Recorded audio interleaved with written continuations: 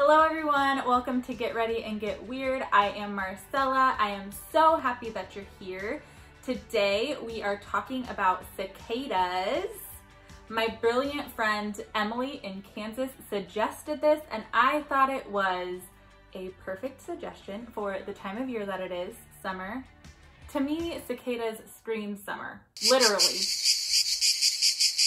scream. Could they be any louder? But we will talk about that vocalization in the meat and potatoes portion of this video, but thank you, Emily, for suggesting it. I thought it was a great suggestion and I'm glad that you thought of it. My eye makeup is inspired by the green and brownish cicadas. There are tons of different colored cicadas, but my favorite color is green, so I rolled with that. If you are new to this channel, thank you for clicking. This is Get Ready and Get Weird, where I get ready while I tell you about something weird. The weird thing is normally an animal, a bug, an amphibian, any kind of creepy crawly, an arachnid. I'm also open to plant suggestions, geological suggestions, pretty much any natural phenomena, I'm into it. Send me your suggestions. I'm always open to more. I do have a bit of a list, so it may not be my next video, but I'll get to it. I'm so glad that you're here. I'm excited to share with you all the information I learned about cicadas. If you are interested in what I put on my face, it will be in the description box below, as well as any articles that I used. Today I used one National Geographic article because it was a good article and it told me all the things I wanted to know. So check that out. Ask any questions in the comments. So let's talk about cicadas.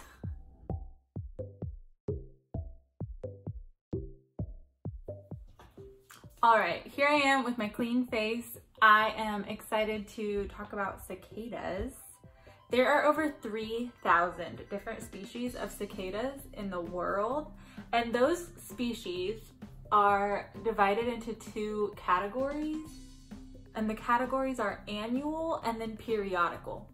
Annual cicadas come to the surface out of their burrows every single year, annually. So you will see those cicadas if they are in your area where you live every single year. And you might not see them, but you'll probably hear them, which we'll talk about later. Periodical cicadas come out once every decade or two. So they stay in the ground for a longer period of time. So before I go deep into what the differences between the two different kinds of cicadas are, I wanted to talk about the similarities because they do share a similar life cycle. The timing of the life cycle is just a bit different.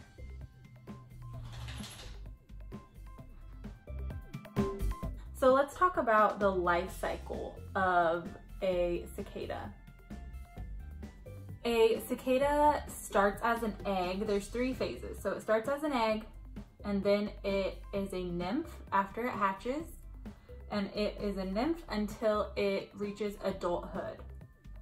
So an adult female cicada can lay over 400 eggs at a time. It spreads the eggs across dozens of different places. So it lays over 400 eggs in dozens of little places, like twigs and branches is where they lay their eggs, like on the ground, but on little twigs and branches, like under some brush. The baby cicadas hatch after 6 to 10 weeks, and right when they hatch, they are a nymph, and they then burrow into the ground and they drink, they get the moisture from the roots underground. After the nymph gets underground and drinks from the roots, it will be burrowed under the ground until it reaches adulthood. Once it reaches adulthood, it will molt off its skin, which you've probably seen their skins or their exoskeletons around, I have at least, in the summer. And they are kind of like brown colored, the exoskeletons are, and they can kind of be creepy looking, depending on your aesthetic.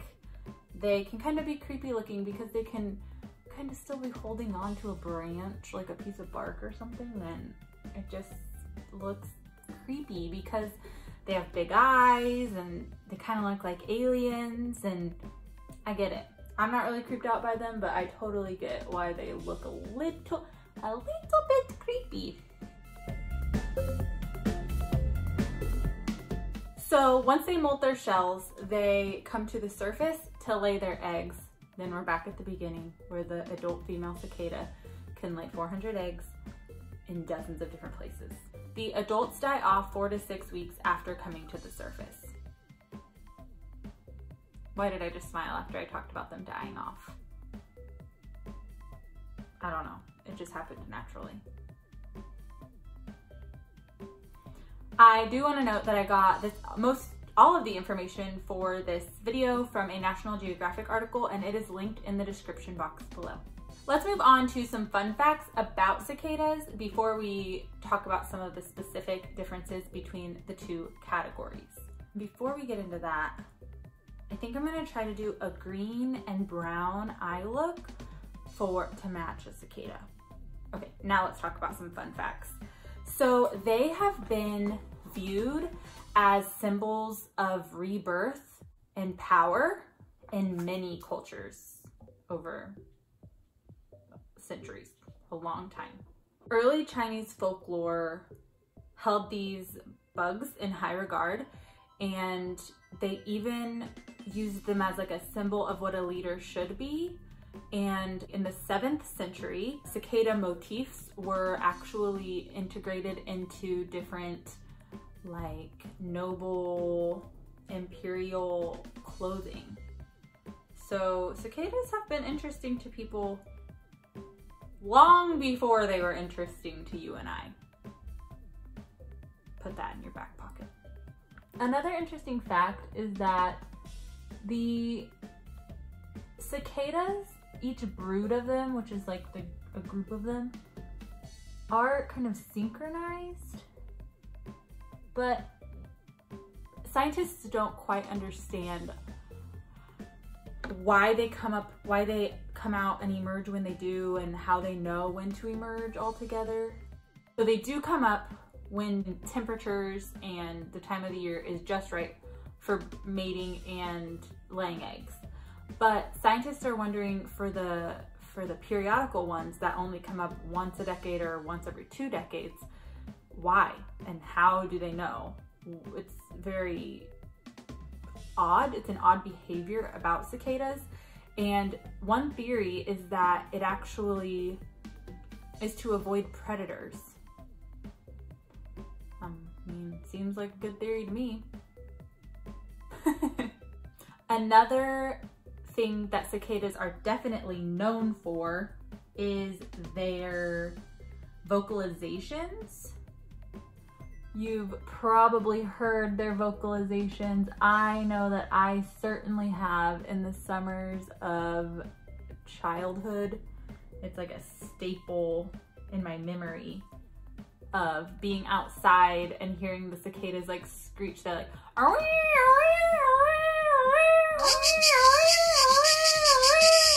and it's like a chorus of cicadas just making the loudest noise.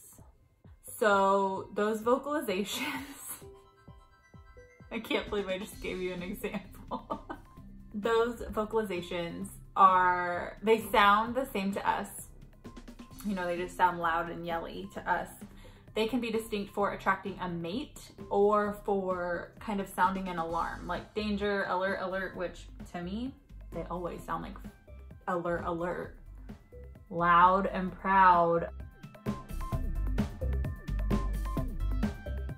And the sound is made by males using membranes on their abdomen. They vibrate them, and that is the sound of summer, people. To a bug lover, at least. A bug lover like me.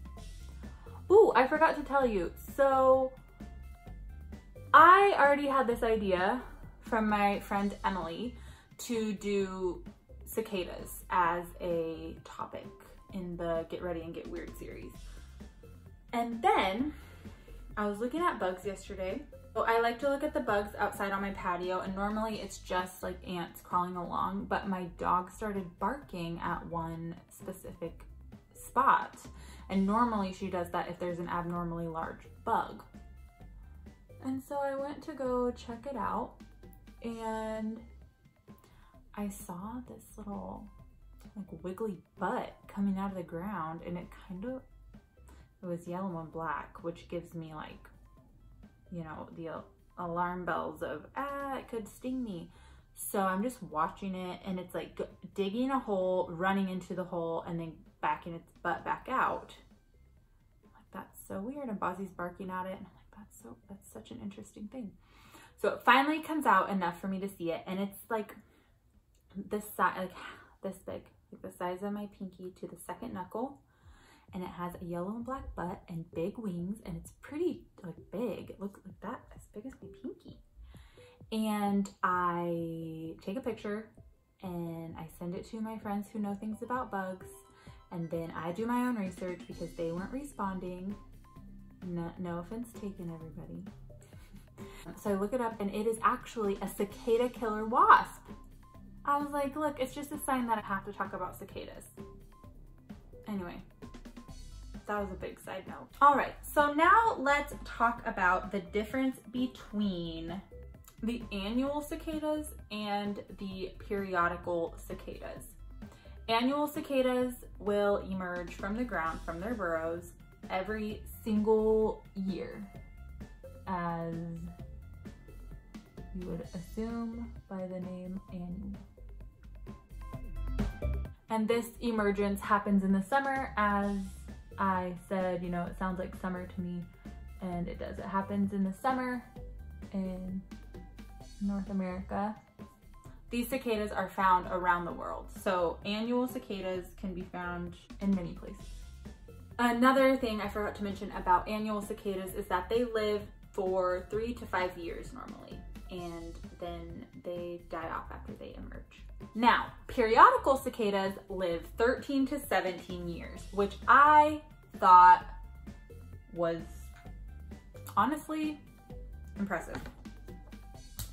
That's a pretty long life cycle for an insect. Something that was a little bit confusing for me when I was researching this is that yes, a brood of periodical cicadas will only emerge once every like 13 to 17 years, but there may be multiple broods of them in a specific area. So you may see a periodical cicada emerging every single year. Does that make sense? So while this brood is only going to emerge in 2000 and 2017, there may be a brood that is a different brood that is going to emerge in 1999 and 2016. So in that case, we would have seen a brood emerge in 2016 and a brood emerge in 2017. They could both be periodical cicadas, but they were from different broods. That was a little bit confusing for me, but I think it's, I think that it makes sense though that way, explaining it that way. These periodical cicadas are unique to North America, so represent North America, what? I do want to specify something that I learned. Cicadas and locusts are different. Maybe I'll cover locusts sometime, but we're not talking about them today. Locusts can cause devastation when there's what's called a plague. But cicadas do not cause destruction the same way that locusts do. But I do know that many people fear that. They fear, you know, oh, they're gonna eat all the crops. But that's not what a cicada is all about. Cicadas do not eat vegetation. As I mentioned, the nymphs, when they burrow and as they are burrowed, they drink sap from leaves. The adults drink sap from leaves and the nymphs drink from the roots of plants. So they aren't going to eat the leaves and vegetation. And it's important to know that that means that trees aren't going to die from large groups of cicadas.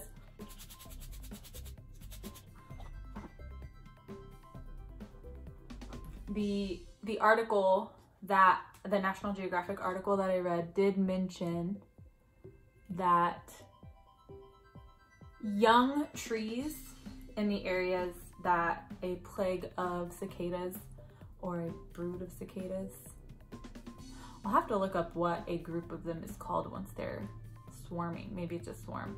But a large group of cicadas could possibly, them drinking the sap and from the roots could possibly damage a young tree.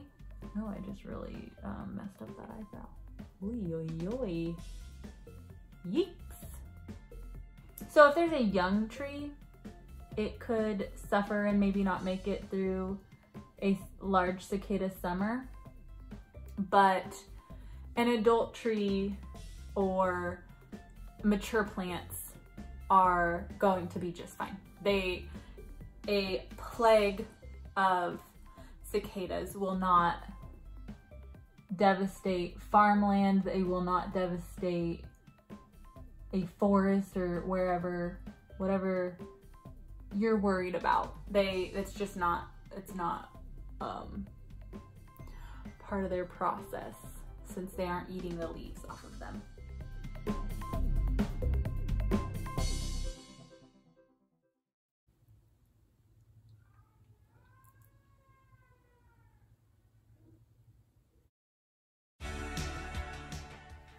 All right, so that is getting ready and getting weird, talking about cicadas. Thank you, Emily, my brilliant friend Emily in Kansas, for suggesting covering cicadas. I thought it was perfect for the time of year that it is, and also right up my alley with being a little bit weird, you know, the way that they're, with their alien eyes, how they kind of have a creepy look to them, and so a lot of people are weirded out by them, but I love to shed light on the little weirdos in the world. So thank you, Emily. I do appreciate this suggestion, and I loved learning about them.